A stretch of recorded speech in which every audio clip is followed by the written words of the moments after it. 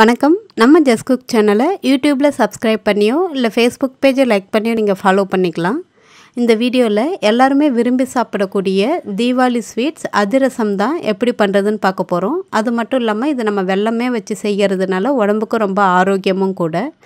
அந்த அதிரசம் ரொம்ப பிரியாமல் சாஃப்டாக எப்படி பண்ணுறது அப்படின்றத பார்க்கலாம்.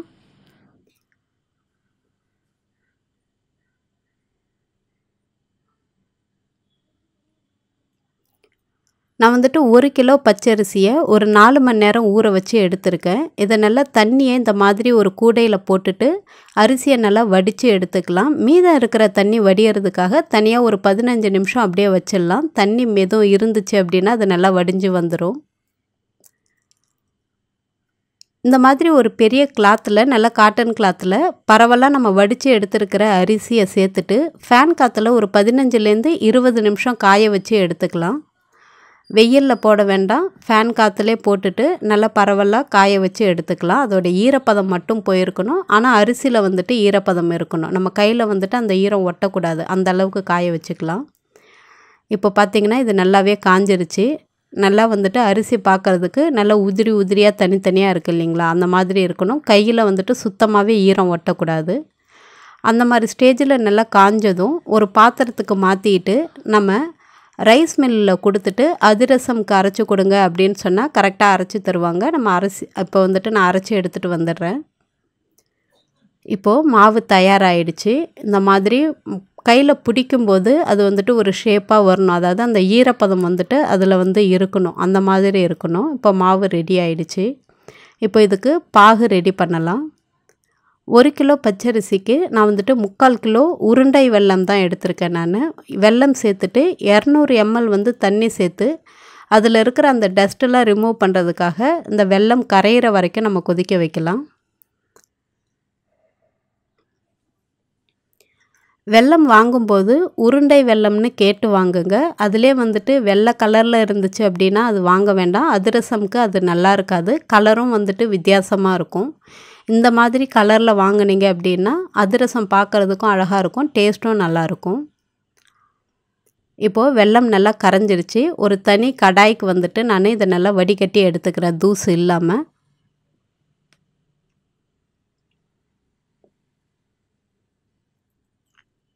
இதே பாத்திரத்தில் ஒரு 1/4 டம்ளர் அளவுக்கு தண்ணி சேர்த்துட்டு அலசிட்டு சேர்த்துக்கலாம். மீதி இருக்கிற வெல்லமும் வந்துடும் இதில். இப்போ இந்த வெல்லத்தை நல்லா பாவு பதத்துக்கு நம்ம காய்ச்சி கொண்டு வரணும். அதாவது ஒரு சாஃப்டான ஜெல்லி பதம் வர வரைக்கும் காய்ச்சணும். அப்பப்போ இந்த மாதிரி கரண்டியால் கிண்டிக்கிட்டே இருங்க.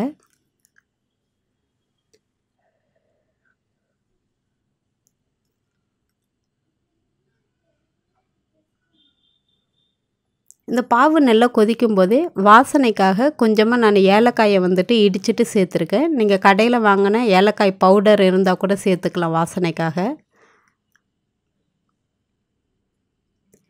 இப்போது இந்த பாகு நல்லா திக்காக இருக்குது. அதோடைய பதம் எப்படி வந்திருக்குன்னு பார்க்கலாம். ஒரு பவுல்லையோ இல்லை பிளேட்லேயோ தண்ணி வச்சுட்டு அதில் ஒரு 2-3 ட்ராப் அந்த பாகு விட்டோம் அப்படின்னா நம்ம கையில் அழகாக எடுக்க வரணும். ஜெல்லி மாதிரி வரணும். அப்படி வரலை அப்படின்னா இன்னும் கொஞ்சம் நேரம் நம்ம அதை நல்லா வேக வச்சு அந்த வெல்லத்தை நல்லா கிண்டி விட்டுக்கிட்டே இருக்கணும். இப்போது இது கொஞ்சம் லூஸாக தான் இருக்குது. இன்னும் அந்த பால் பதம் வரல. அடுப்பை ஆனால் குறைவாக வச்சுக்கோங்க. ஏன்னா டக்குன்னு அந்த பதம் வந்துருச்சு அப்படின்னா பாகு முருகி போயிடும், அதிரசம் நல்லா வராது. இப்போது இன்னொரு முறை பார்க்கலாம்.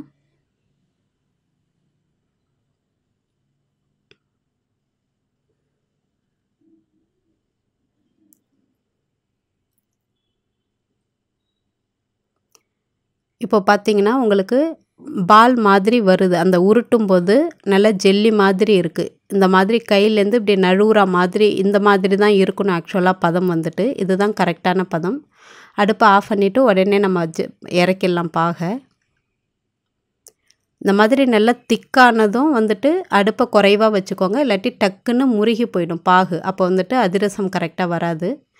இந்த பாகில் நம்ம அரைச்சி எடுத்துருக்கிற மாவை கொஞ்சம் கொஞ்சமாக சேர்த்துட்டு கட்டி இல்லாமல் நல்லா கிளறி விடலாம்.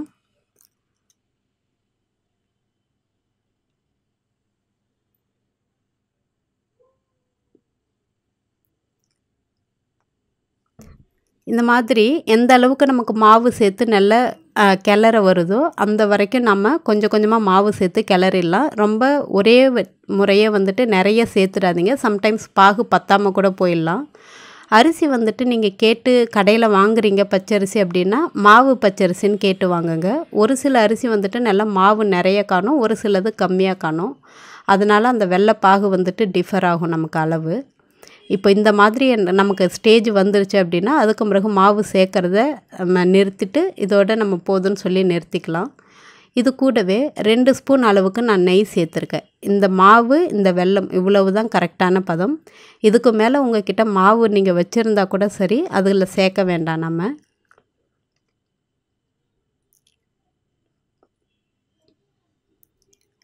இப்போ பார்த்திங்கன்னா மாவு வந்துட்டு உங்களுக்கு பார்க்கும்போதே தெரியும், நல்லா அழகாக நல்லா திரண்டு வந்திருக்கு. இந்த மாவை தனியாக வந்துட்டு ஒரு மண் பானையிலையோ அப்படி இல்லைன்னா ஏதோ ஒரு பாத்திரத்துலையோ போட்டு காற்று போகாமல் மூடி வச்சிடலாம். சப்போஸ் உங்களுக்கு மாவு மீதம் ஆயிடுச்சு அப்படின்னா அதை நல்லா காய வச்சுட்டு எடுத்து வச்சுருங்க. மெதுவடை செய்யும்போது அதில் ஒரு 2-3 ஸ்பூன் போட்டுட்டு உளுத்த மாவில் செஞ்சிங்க அப்படின்னா வடை நல்லா மொறு மொறுன்னு வரும். இப்போ இந்த மாதிரி ஒரு ஒயிட் கிளாத் போட்டுட்டு ஒரு 2-3 டேஸ் அப்படியே மூடி வச்சிடலாம். நான் ஒரு 2 டேஸ் வச்சுட்டு அதுக்கு பிறகு செய்ய போகிறேன்.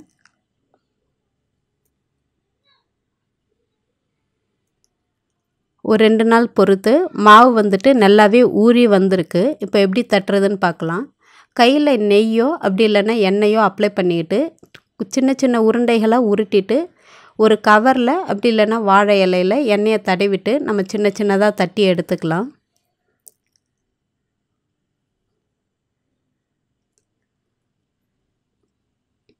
இந்த நம்ம தட்டுறது வந்துட்டு ரொம்ப திக்காகவும் இருக்கக்கூடாது, ரொம்ப மெல்லிசாகவும் இருக்கக்கூடாது. அந்த மாதிரி தட்டிக்கணும் மீடியமாக. எண்ணெய் வந்துட்டு மீடியம் ஃப்ளேமில் இருக்கணும். எண்ணெய் லேசாக சூடானதும் மீடியம் ஃப்ளேமில் வச்சுட்டு ஒரு அதிரசமாக போட்டு எடுங்க. இந்த மிதமான தீயில் இருக்கும்போது இந்த மாதிரி அதிரசம் போட்டு அது எழும்பி மேலே வந்ததும் திருப்பி போடணும். அது அடியில் இருக்கும்போதே திருப்பி விடக்கூடாது. இப்போ பார்த்திங்கன்னா அழகாக கலர் மாறி வந்திருக்கு. இது நல்லா டார்க் ப்ரௌன் கலர் வர வரைக்கும் வேக வைக்கலாம். அப்போ தான் உள்ளார இருக்கிற மாவும் வந்துட்டு நல்லா வெந்து வரும்.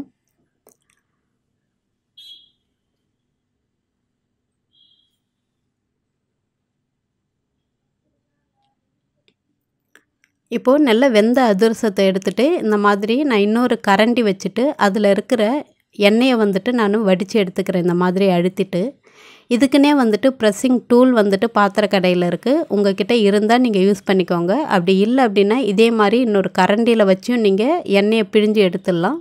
அப்படி இல்லைன்னா இந்த காஃபிலாம் ஆற்றுற சின்ன சின்ன டவராக இருக்கும் இல்லைங்களா வீட்டில், அதால் வச்சு கூட நீங்கள் அமுத்தி எண்ணெயை எடுத்துடலாம்.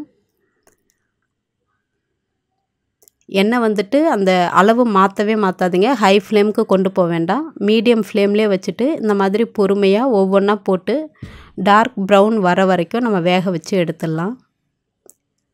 நமக்கு எந்த அளவுக்கு தேவையோ அந்த அளவுக்கு மட்டும் ஃபஸ்ட்டு அதிரசம் சுட்டு எடுத்துக்கலாம். அதுக்கு பிறகு நமக்கு எப்போ தேவையோ அந்த டைம் நம்ம சுட்டுக்கலாம். நம்ம இந்த மாதிரி வெல்லம் போட்டு ரெடி பண்ணி வச்சுருக்கிற அந்த அதிரச மாவை 1 வீக் வரைக்கும் நம்ம வெளியிலே வச்சுருக்கலாம். அது கெட்டு போகாது.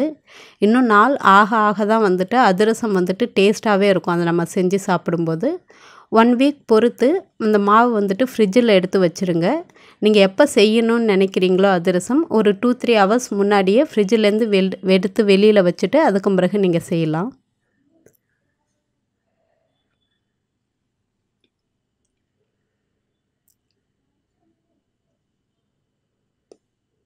இப்போ பார்த்திங்கன்னா இந்த மாதிரி அதிரசம் வந்துட்டு நல்லா உப்பி வரணும். ஹை ஃப்ளேமில் வைக்காமல் பொறுமையாக 2-3 முறை திருப்பி விட்டு நல்லா டார்க் ப்ரௌன் கலர் வர வரைக்கும் அழகாக வேக வச்சு எடுத்தோம் அப்படின்னா உள்ளார இருக்கிற மாவும் வந்துட்டு நல்லா வெந்து வந்துடும். ஹை ஃப்ளேமில் வச்சிட்டிங்க அப்படின்னா மேலே இதே மாதிரி கலர் வந்துடும், பட் உள்ளார வந்துட்டு மாவாகவே தான் இருக்கும். அதனால தான் மீடியம் ஃப்ளேமில் வைக்கணும்னு சொல்கிறது. இப்போது தீபாவளி ஸ்பெஷல் ஸ்வீட்டில் அதிரசம் வந்துட்டு எப்படி செய்கிறதுன்னு பார்த்தோம். நீங்களும் ட்ரை பண்ணி பாருங்கள். இந்த தீபாவளிக்கு ரொம்ப சேஃபாக கொண்டாடுங்க. இந்த மாதிரி செய்யும்போது எண்ணெய் பொருள்லாம் வச்சு செய்யும்போது கொஞ்சம் பார்த்து செய்யுங்க. சந்தோஷமாக தீபாவளியை கொண்டாடுங்க. நன்றி, வணக்கம். Happy Diwali!